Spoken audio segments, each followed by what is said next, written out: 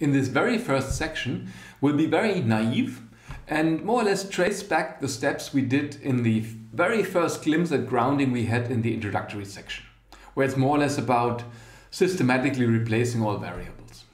Okay, so to this end, as mentioned before, we will be introducing an example, and a more complex example, but one that you already know, namely the Hamiltonian cycle problem. You may remember this is more or less the core problem of the traveling salesperson problem, just that here we don't have any optimization involved.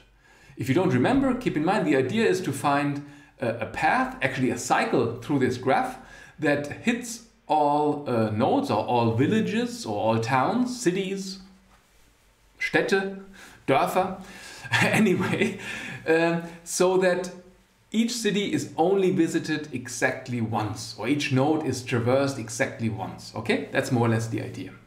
And this is the exemplary graph we are looking at with these 4 cities, A, B, C, D, and we represent it in the same way as we represented actually way before the graph coloring problem, where we have a unary predicate node to distinguish the nodes A, B, C, and D, or the vertices, and then the edges. Again, these are directed edges, so perhaps arc may be a better predicate name. I just use edge for simplicity. So we have an edge from A to B. This is this guy here that goes from here to here, and all of them are represented here, so that we have 7 edges. And one city is distinguished as the starting node. This is the one with the 2 cycles here.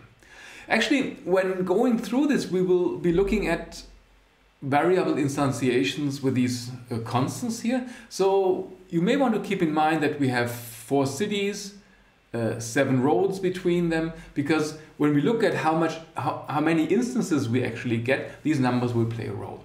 Anyway, so this is the problem instance, and you may remember from the modeling section, and then I stopped with all these backward references, that an instance always comes with an encoding, and this encoding actually is able to solve all the instances of the problem class. Okay, so here's the encoding of the Hamiltonian cycle problem.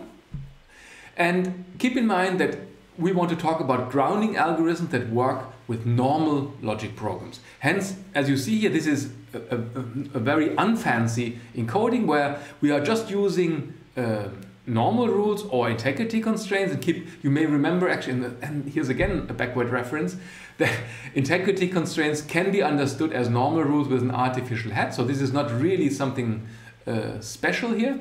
And yeah, so then more or less we generate 4 types of constraints. In the first 2, we generate the paths, and this is more or less our Hamiltonian cycle, which is modeled by an even loop. So x, y belongs to the path if it is not omitted, and if it is not on the path, it has been omitted. And since we have here an even cycle through these guys, right? You see that here. Pass, not omit, omit, not pass, pass. We more or less get for each edge, which we have here, either that it's on the path or it has been omitted. And this is our guess. Okay, and then the other rules more or less test our guess. This is our tester. The next 2 rules check that there is at most, or make sure that there is at most 1 incoming and 1 outgoing edge for each city, right? So it must not be the case that you go in from x to y and you go also in from another city x prime into y. And rather than writing here unequal, which actually is the semantics, we can save ground instances by simply writing smaller. And that's perhaps something you may want to think about, but this more or less reduces the number of instances of each integrity constraint by half, right? Because you don't have to generate the integrity constraint where you switch the x and the x prime in here, and you once have it in this way and once you have it in that way, right? Okay, and then I will zip it and let you think about it. Then there is another constraint here that says that at least 1 incoming and outgoing edge must be on the cycle. And this is done by checking actually that you go from, if you go from x to y and from y to z, then y is on the path. And it cannot be the case that there is a node that is not on the path, right? So you must actually go through this guy. And last but not least, there is the famous connectedness constraint that makes sure that all the cities have been reached, have been on your cycle. So you start from the starting node, this guy has been reached, and then when you reach the node and this node leads on the path or on the cycle to another node y, then this is also reachable, and finally we stipulate it must not be the case that there is a node that has not been reached. Okay, so this is now an encoding of the Hamilton cycle problem in plain normal logic programs without aggregates or cardinality constraints, and it's for the purpose of illustration, since we want to illustrate grounding algorithms for normal rules. Okay, now we need a couple of concepts, and let's check them out next. In fact, you've seen already all of these concepts except for the very last one in the introduction, when we already talked about grounding for the very first time. So an important concept for the grounding algorithms we'll be looking at is safety. So a rule is safe if each of its variables occurs in a positive body literal. And accordingly, a program is safe if it consists of safe rules only. This is a very important concept, and we rely on this, or let's say the grounding algorithm that we look at rely on this property. In fact, there are other grounding algorithms that take other properties to make grounding easier, but this is the one that we rely on. And this is, I would say, also the most common one nowadays. At least Gringo, the grounder, and the other grounder, the DLV instantiator, also use this concept as a requirement on the logic programs that you formulate. Anyway, then there is the term universe and the atom base. Actually, I use these notions here because we will actually use them also as something that grows. So more or less the grounder sees the facts, and this is its atom base, and it sees rules, it instantiates, it sees more atoms, and hence this guy will be more or less increasing. And in the same roughly with the term universe, even though we concentrate mainly on the atom base. For the logicians among you, you may remember that actually there's the notion Herband universe and Herband base. Again, these are similar notions, but not the same, because here things are intended to grow over time, right? So anyway, the term universe is the set of all constants in your program, or in the program that we look at. And again, simplification, I'm not looking at function symbols and terms that you can build from function symbols, we just look at constants here. And then the atom base is the set of all ground atoms that we can form over the predicates and the elements from the term universe, right? Okay, then we have the ground instances of rules, and this is, you get the ground instance of a rule simply, and simply is of course in quotes because we are just studying how to do that, by replacing all variables with elements from the term universe. But mathematically this is more or less the idea, right? So you have your rule with variables, and this gives you all its ground instance by systematically replacing all the variables with the elements from the term universe. Okay.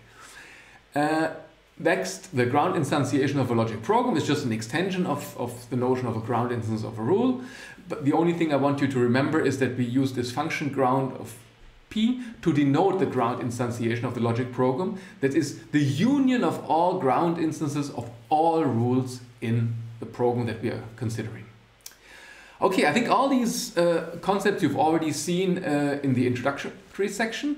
Now, a unifier you may not yet have seen before, then I would recommend Wikipedia to you.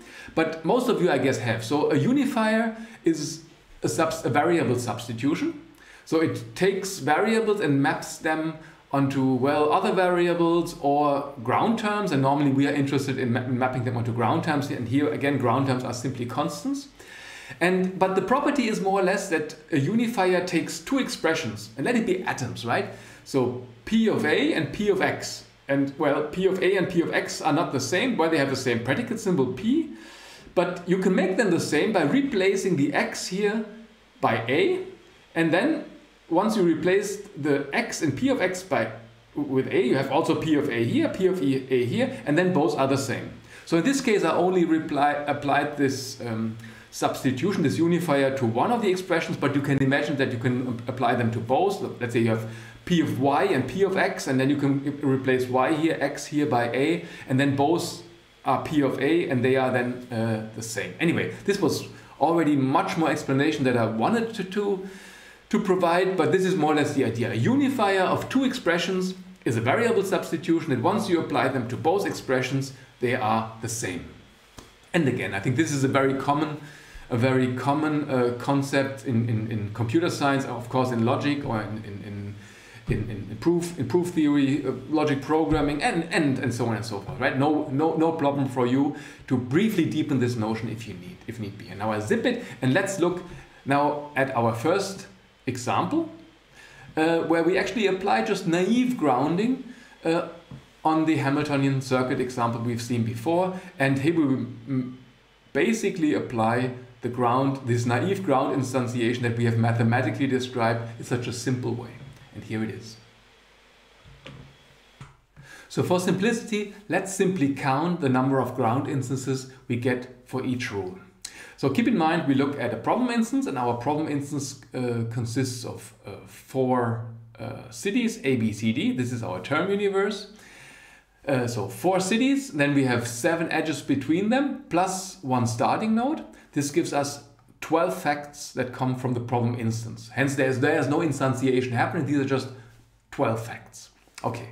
Now we have 3 rules with 2 variables, 3 rules with 3 variables, and 3 rules with 1 variable. And as you can see, when we have 2 variables, we get, for each possibility, here we look at the edge here. We can put here one of the 4 cities here and one of the 4 cities here. So we get 4 times 4, 16 possibilities. And since we have 3 of them, we get 60 plus 60 plus 60, 48 rules.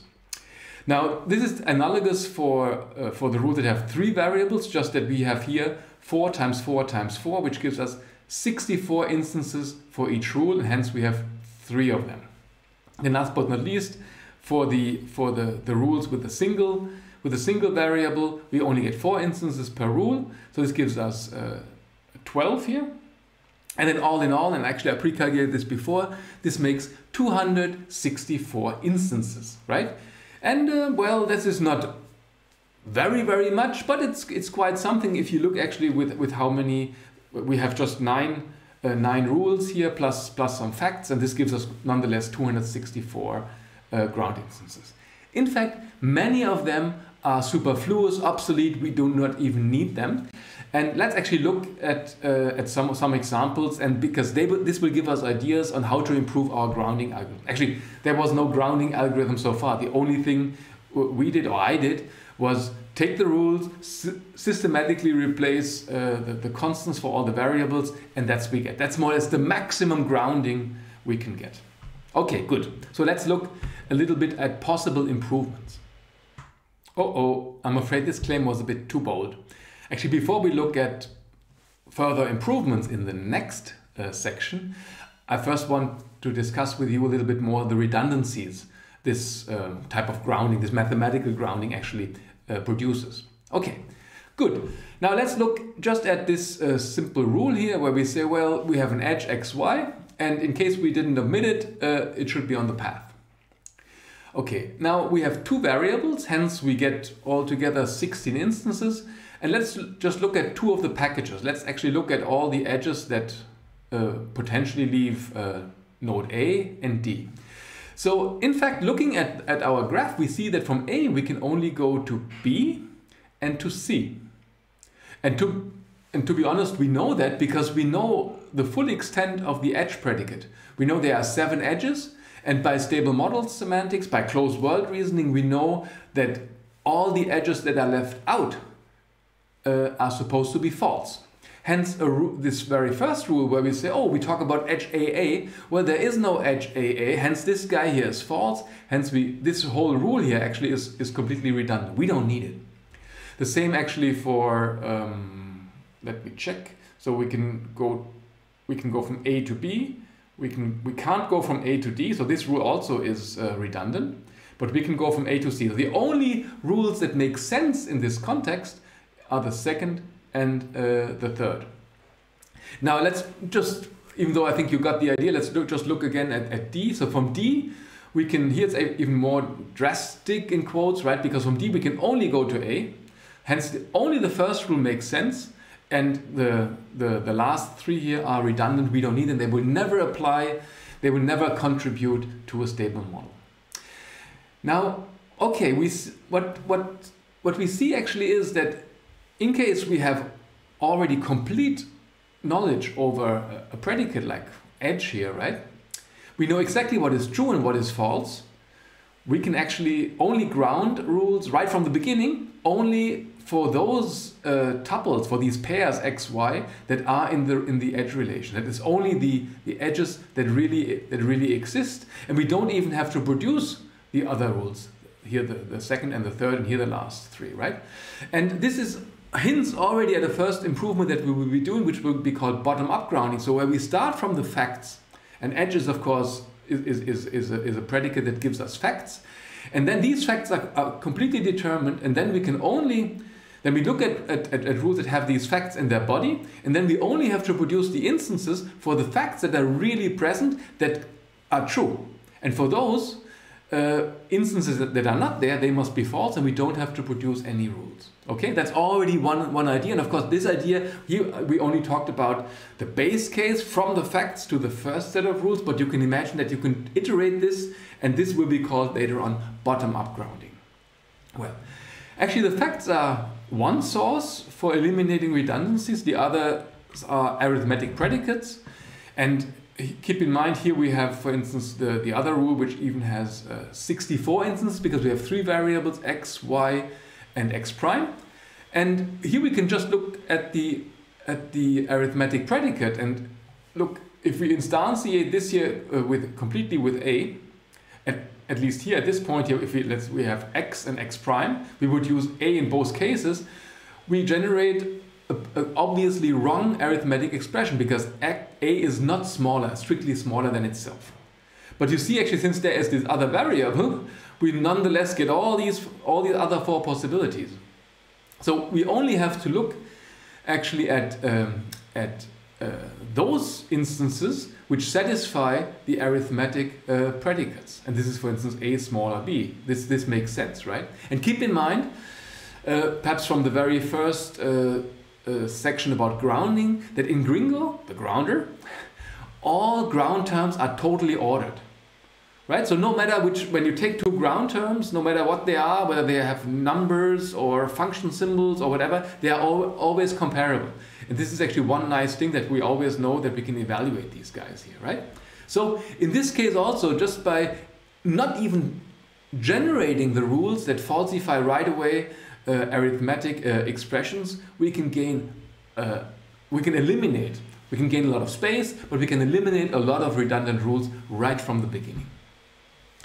Okay, now that we have seen these sorts of unnecessary rules, let's design a grounding algorithm that takes this into account. And as I already mentioned, this guy is called bottom-up grounding.